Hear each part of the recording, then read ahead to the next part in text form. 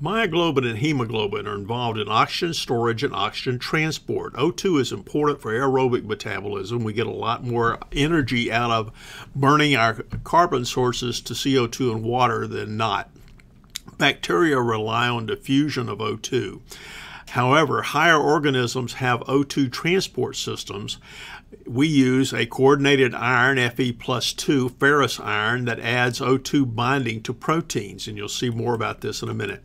In humans, myoglobin stores O2 in the muscle. Whales have a lot more myoglobin than humans.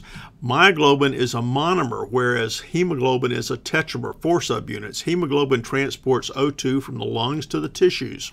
So here's a picture of a hemoglobin spinning, and it has the alpha chains are slightly longer, slightly shorter than the beta chains, and they're slightly different in amino acid sequence, but pretty close. Red blood cells account for our hematocrit, which is 45% of the blood is red blood cells for men and 40% for women. Their red blood cells are also called erythrocytes. They don't have a nucleus or mitochondria. They're essentially bags of hemoglobin and other things.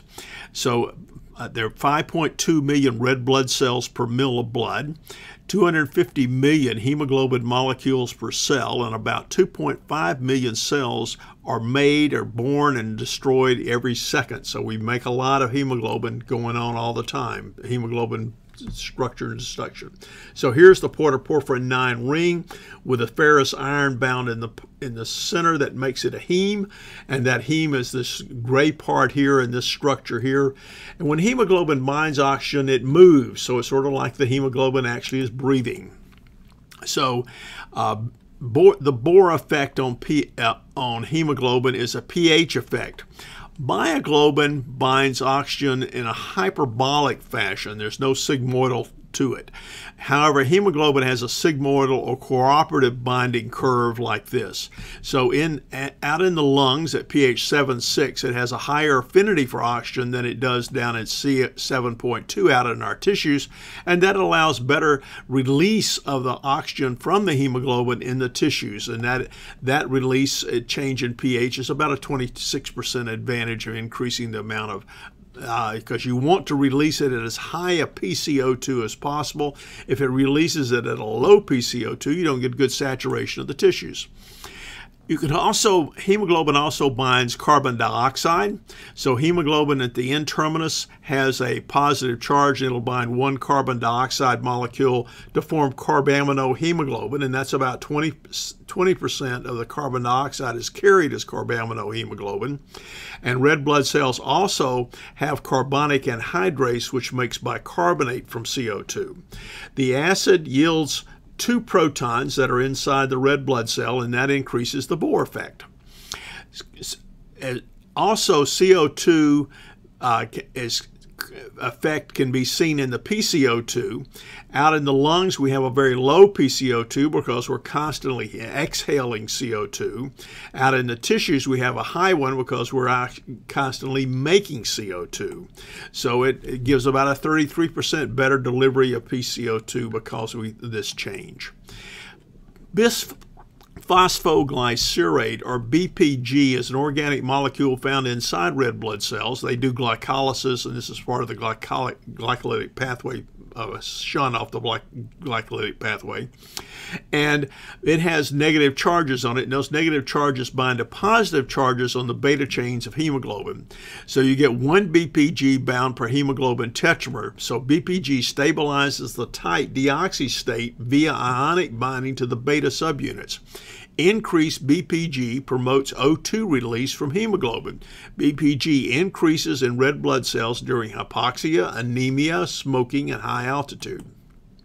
So here's BPG, and without BPG, you still get a sigmoidal curve, but it binds oxygen very tightly. With BPG, you get another shift to the right, just like you do with CO2 and pH, low pH. And so people living at high altitudes have more BPG inside their red blood cells, and it aids about 3 times better delivery having BPG than not having BPG, and you get a higher PCO2, which gives better oxygenation of the tissues and better metabolism.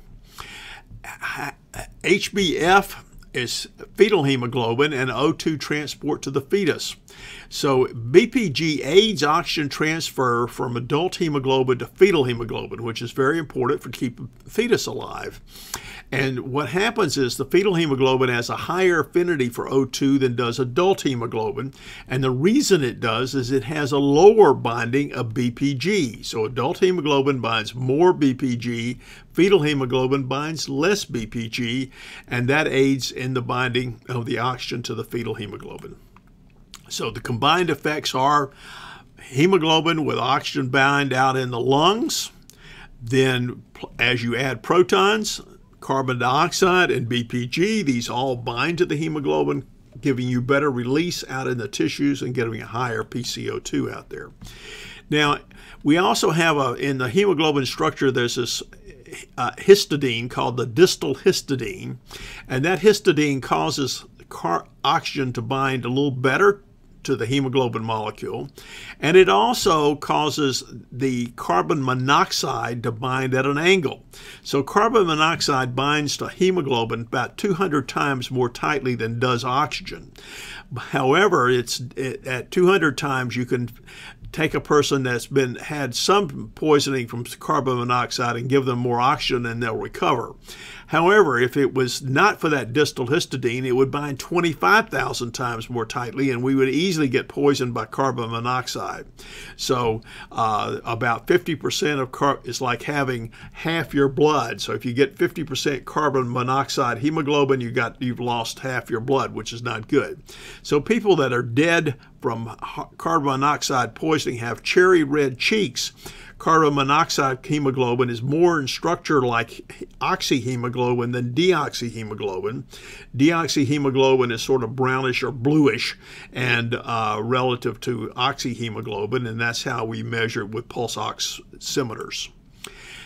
Real integrity is doing the right thing, knowing that nobody's going to know whether you did it or not. Oprah Winfrey. Talent is cheaper than table salt.